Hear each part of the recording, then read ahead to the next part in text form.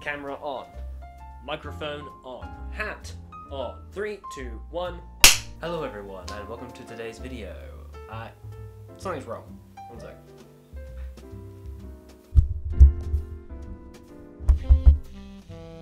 Hello everyone and welcome to today's video.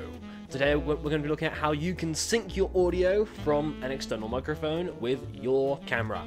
First thing I'm going to tell you is how to sync it by eye or manually. So you put your audio from your microphone and your video and audio from your camera onto your timeline, and you'll see on the audio parts you can see the waveforms.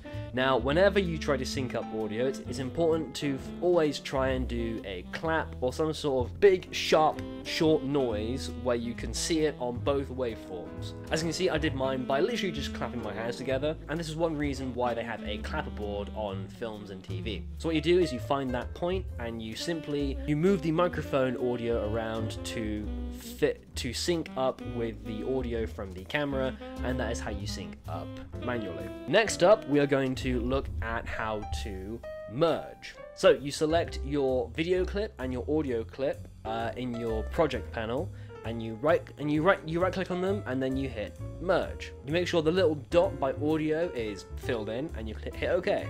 It will then process the audio and it will then create a new merged clip.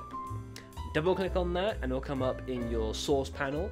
Just play it and the audio from your mic will then be on your camera. And the last thing you do is you right click again on the new merged clip and you click on make new sequence from clip.